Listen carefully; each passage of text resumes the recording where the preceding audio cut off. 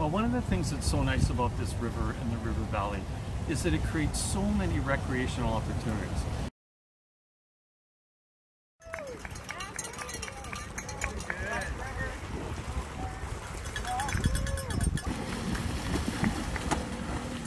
And I've done lots of triathlon in the past, but swim run just seems like a really kind of fun combination, very kind of lighthearted and more like an adventure race, really.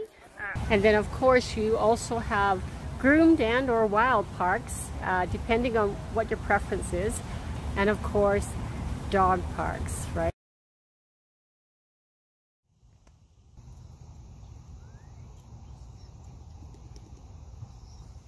Wilson, and we love dog parks because we like coming out in the fresh air, being off leash and running free.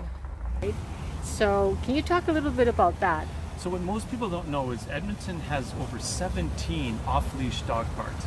This is parkland space set aside for people to bring down their dogs and let them run free, most of them along the river valley.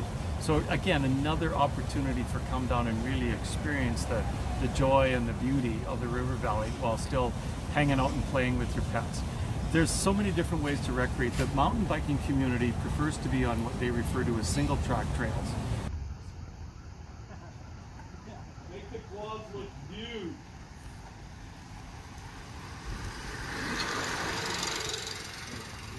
And there's many of those in the river valley as well, so they can have their competitions and enjoy riding on the single track trails as part of the larger trail network.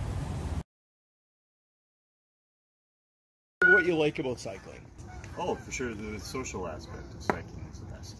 Yeah. So just the ability to get out with friends and like-minded people and get some exercise in the morning. So it doesn't hurt. Why in the morning? It really fits well with the priorities of our lifestyles. Most of us not taking time away from family and being able to get to work and start the day off with some exercise and some good laughs. How does it enhance your work life?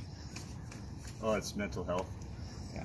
Yeah, it's just resetting and being able to sort of, you know, suffer on the bike and put your mind somewhere else and get out of the grind of the day.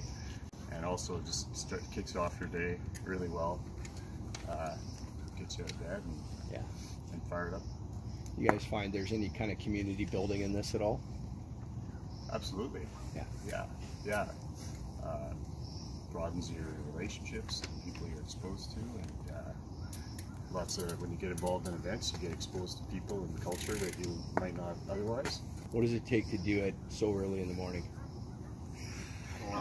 Each other. Each other. There's your community. Motivation. There's your community right there. Yeah,